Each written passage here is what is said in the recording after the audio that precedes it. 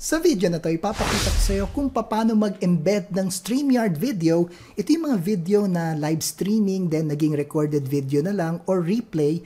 Pwede mo siyang kunin at i-embed mo sa website mo. So stay tuned. You're watching AllenOnlineTV.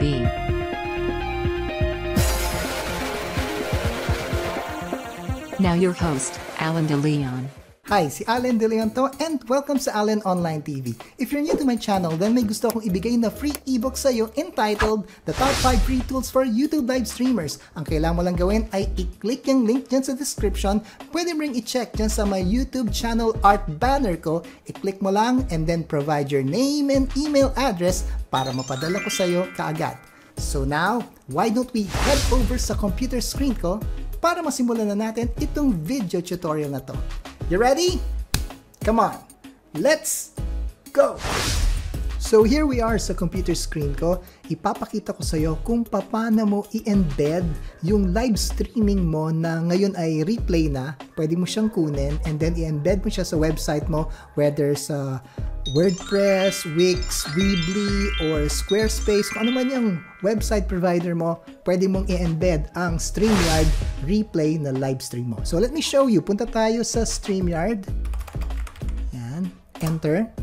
Now, kung wala ka pang StreamYard account, then panoorin mo tong video na to. Yan, yung nasa screen. Meron akong ginawang video tutorial para magkaroon ka ng free account sa StreamYard. Panoorin mo mamaya after mo panoorin tong video na to.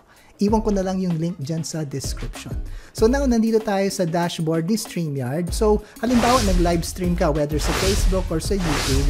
Pag natapos na yung live streaming mo, automatic yun ay mai-install ni StreamYard dito sa dashboard. So, saan mo makikita yon? Yung replay ng iyong live stream, dito yan. Yan, dyan sa may videos. So, click mo yung videos.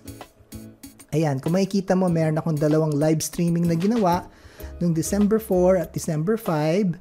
So, ayan, sa Facebook ko siya ginawa. Kung mapapansin nyo to, tatlong Facebook, I think page or Facebook group na nag-live streaming ako, multi-streaming ako. So, kung gusto mong i-embed, halimbawa ito, yan, itong countdown timer, yan na lang gamitin natin. So, halimbawa, gusto mo siyang i-embed sa website mo kasi gusto mong ma-repurpose or mapanood rin ng mga viewers mo sa website mo. So, ang gagawin mo lang ay click mo tong tatlong dots. There you go. Nakikita mo, ayan, meron nakalagay embed and share. So, click mo yung embed and share. And then makikita mo itong share. Hindi yan ang kukunin mo kung hindi itong embed. Yan. Kasi ito yung may mga codes. So, copy mo lang yung mga codes na yan. Yan. Copy na. Make sure lang na nakaselect itong responsive. Ang ibig sabihin niyang responsive, kahit tingnan niya sa mobile phone niya, sa tablet, or sa desktop, mag-a-adjust yung video mo. Pag i-click mo itong fix, hindi siya mag-a-adjust. So, kung halimbawa, sa cellphone mo tiningnan, pwedeng hindi maganda yung pagka-organize ng video mo. So, make sure na lagi itong i-check mo or i-select mo itong responsive. So, again, copy natin yung code and then, punta tayo sa, siguro gamitin ko na lang yung Google site. This is a free website builder ni Google. So, pwede mong i-check yan if you want to start a free website. So, ito, Google site. Ayan.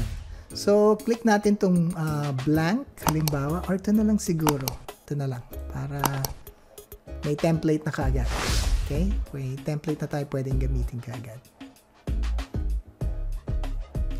Okay, so, halimbawa, ito yung ginagawa mong website, then gusto mo maglagay ng video dito sa gitna.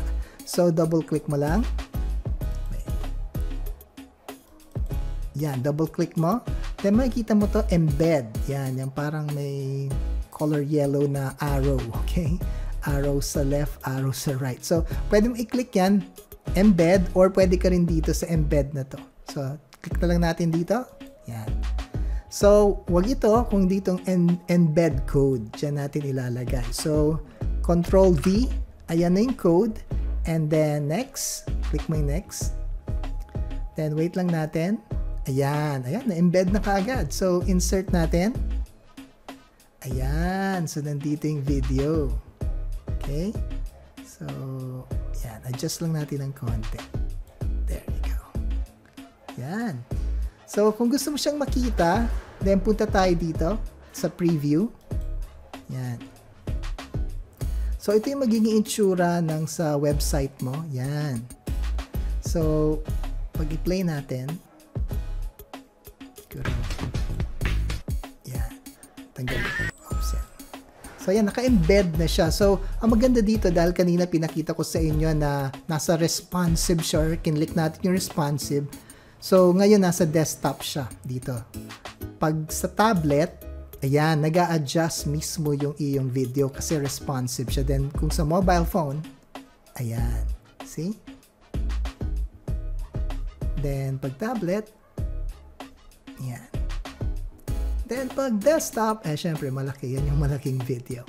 Okay, so ganun lang kadali mag-embed ng iyong live streaming na replay na sa StreamYard at ma-embed mo siya sa website of your choice. So, ganun lang kadali.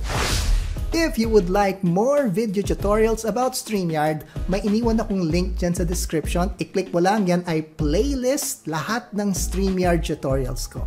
Or pwede mo ring i-click itong dalawang video na nasa screen. Yes, yung dalawang videos na yan. And I will see you in one of those videos. Thank you for watching Allen Online TV. Make sure to like this video, write a comment, and don't forget to subscribe. See you in our next video episode.